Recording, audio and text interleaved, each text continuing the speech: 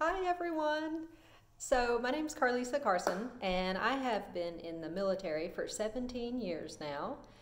I can't believe it actually. I'm hearing that out loud. 17 long years. Anyway, time flies. We all know that. But I originally did Army ROTC at Georgia Tech and I commissioned as a military intelligence officer. And after being a military intelligence officer for a while, I became a judge advocate, which is what we call the lawyers for the military, judge advocates, or some people will say JAGs, like the TV show JAG. And after serving in the Army for 9 years, I switched to the Air Force, and I'm currently in the Air Force now as a JAG. And really, I've learned that people have a whole lot of questions about the military because they have a son or a daughter or a cousin or whatnot that wants to go into the military, or maybe you yourself want to go into the military. So I've received a lot of questions about the Army, the Air Force, being a judge advocate, being a military intelligence officer, the training required, the scholarships that are available. And I get so many questions about this that I thought it would be useful just to put up a quick video on YouTube to talk about my experience and to answer some questions. And I'm not a YouTuber at all, so this is just a no-frills informational video. And if you have questions, feel free to leave comments below. Again, I'm not a YouTuber, so I'm not a professional at creating YouTube videos. So this is really just to be a quick, simple, informational video for you guys. And I think I'll upload several shorter videos because I know we all have limited time and our attention spans are not that great these days. So I'm going to try to upload several just 10-15-minute videos for you guys. Okay, so with all that out of the way, let's get to some important stuff. So one thing that always comes up is if I join the Army, do I have to go to the gas chamber? Okay, let me tell you, the gas chamber, it's a life-altering experience, okay? I'm not gonna lie. The gas chamber is hands down a life-altering experience, okay? I have been to the gas chamber multiple times, and if you join the Army, you too can go to the gas chamber multiple times, okay? Let me tell you about my very first experience with the gas chamber. So, first of all, they teach you how to wear your mop gear. So that is your, chemical gear. They teach you how to put it on, take it off, and they try to describe what the experience is going to be like. But of course, no one can describe it. You have to experience to truly know. You have to experience it to truly know what it's about. But anyway, so you go through some training. And then finally, right, it's time to go into the gas chamber after like half a day of training. And so you should feel prepared, but you don't feel prepared anyway. So they get you into the gas chamber, probably about 10 people or so, sometimes more, sometimes less. And one by one, they brought us up, they asked us to remove our masks and say our social security numbers and our name and whatever else. I was standing behind this guy, right? I was right behind him, so I had to, after him, take my mask off. This dude takes his mask off, has a complete full-on come apart, drops to his knees, is gagging, and again, I'm standing behind him in line, right? So I'm next. I'm the guy on deck, right? And he just fell apart. And so then they get to me and they're like, okay, take your mask off. Did you not just see what happened to the man in front of me? The man on the floor throwing up? He is not living his best life right now.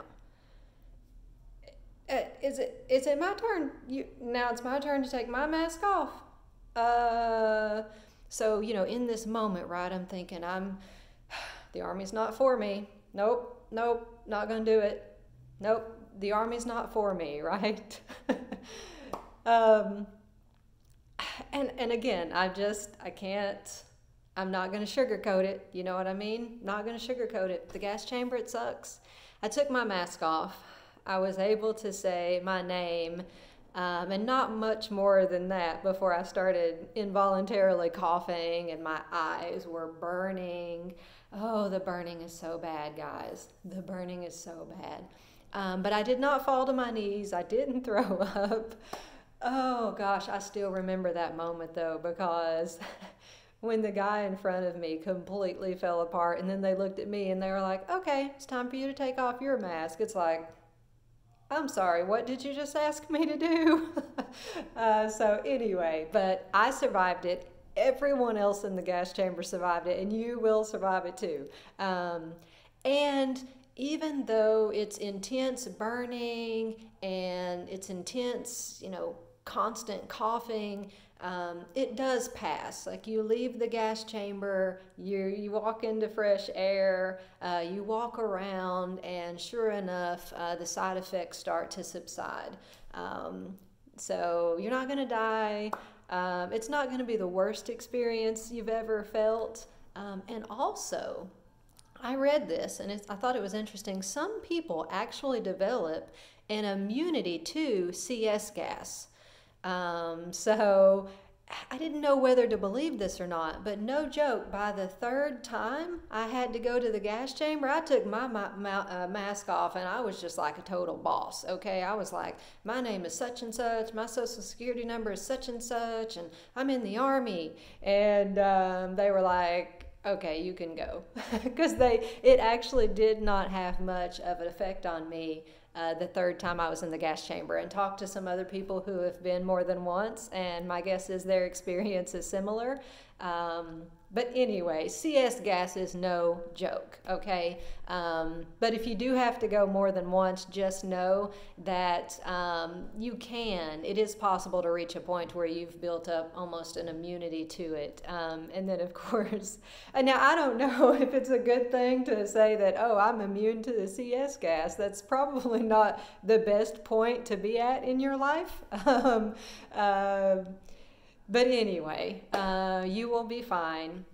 Now, another thing is if you go the ROTC route, you will have to go to, in the Army anyways, a month-long training course. And it's all about leadership development and assessment.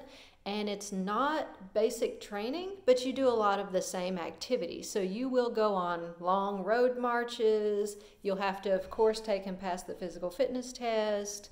And you'll sleep outside in the woods. And you won't get a shower for at least 5 days and all of that. But part of that overall training includes some combat water survival. And so, they make you do things like walk off of a 20-foot diving board blindfolded with your weapon. And, these activities are designed to give you like courage and confidence. And it just gave me water in my nose and ears, y'all. I got to be entirely honest. I do not think I'm a more confident person having been through combat water survival training. There is one point during this, course where you have to, in your full uniform, boots and everything, you have to get into the swimming pool and swim 400 or 800 meters. I don't know if you've ever jumped into a swimming pool fully clothed with your shoes on and everything. Oh my gosh. I was not prepared for that experience, let me just tell you.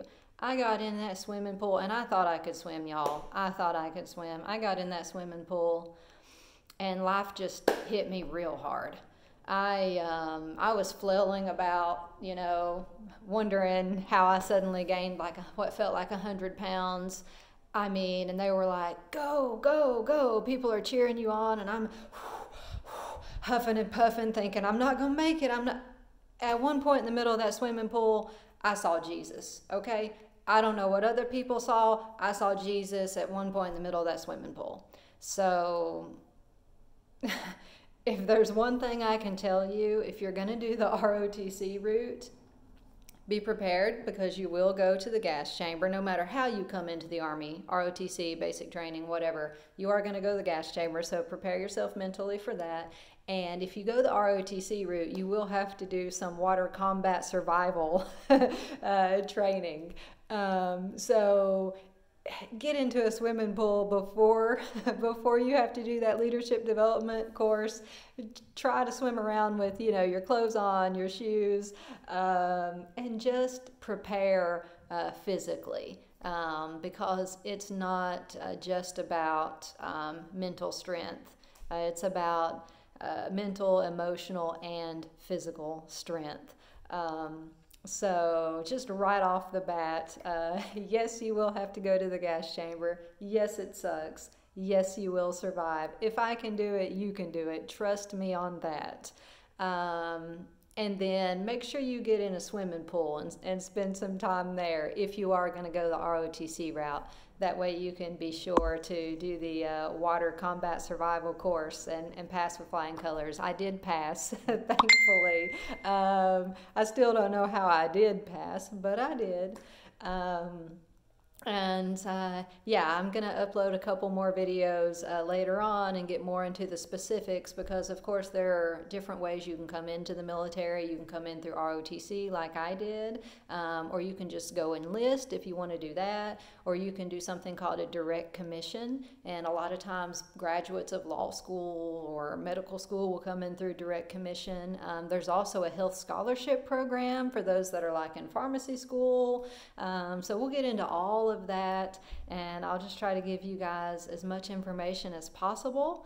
And I'll also talk a little bit about, you know, why I decided to go from Army to Air Force. You know, I was in the Army for 9 years and then just decided it was time to aim high, right? So I went to the Air Force, and that's what I'm doing now.